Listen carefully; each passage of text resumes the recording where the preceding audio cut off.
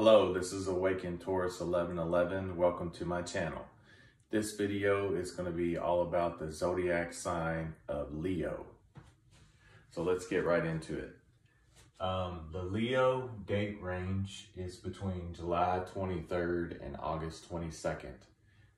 If you were born between the 23rd of July to the 27th of July, you are actually on the cusp of Cancer and Leo.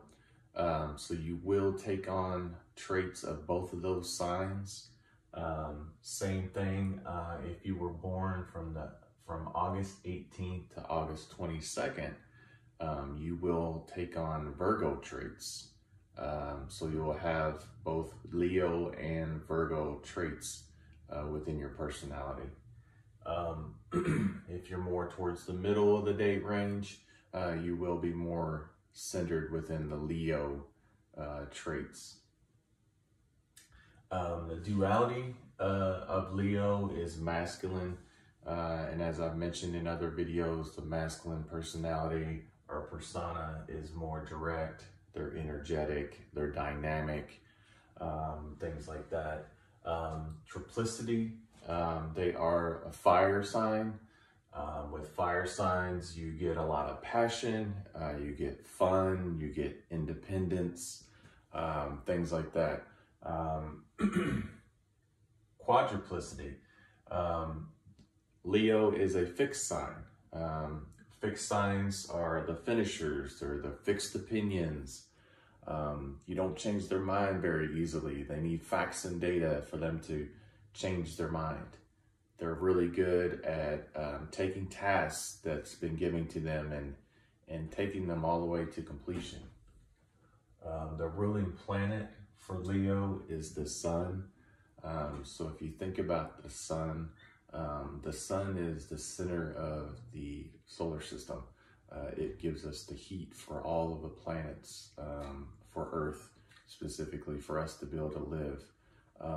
So they are the center of the solar system, and they're ruled by the sun. Polarity, which would be their opposite.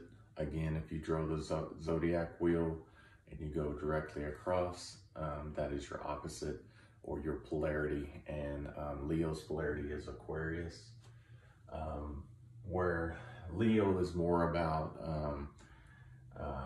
personal pleasure, personal creativity, things like that. Aquarius is more, they have larger ideals. Aquarius is more about the humanitarian concept or things like that.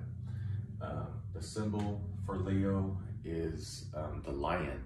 They are the lion. So they're the king, if you think about it that way. I always, for some reason in my mind, whenever I think of Leo, I always picture the monkey in the Lion King holding up Simba to all the animals in the African plain, and all the animals bow down to the leadership of the coming king. So Leos in general do make good leaders. They have that fixed persona to them, the fixed sign persona, as well as being a good and powerful leader. So they're pretty amazing people, to be honest. I've worked under some Leos in different career paths that I've had, and I really enjoyed their passion and their creativity and their leadership. The part of the body that's ruled for Leo is their back and their spine and their heart. Health-wise, they really have to watch out for their back and spine elements. A lot of that is from overexertion, both emotionally and physically within their lives. So that's Leo. If you've enjoyed this video, please like and comment. If you haven't already subscribed to my channel, please do. Thank you, and I'll see you next time.